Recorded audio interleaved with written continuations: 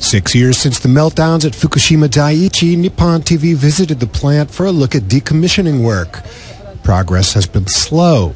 Workers have been consumed with makeshift solutions like tanks for tainted water used to cool the melted fuel. But progress is visible with new containment structures. 2号機原子炉建屋です。作業員が多数働いているのが見えます。白いフルスーツを着て、そして黒いタングステンベルトを着ています。放射線を防ぐ工夫をしていると見られます。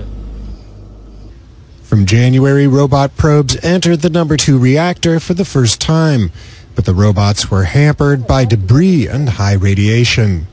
Still, surveys are planned for reactors 1 and 3. Nearby, a facility is being built to analyze debris and determine what's nuclear fuel and what's not. The government and Tokyo Electric aim to produce a plan for removing debris this year.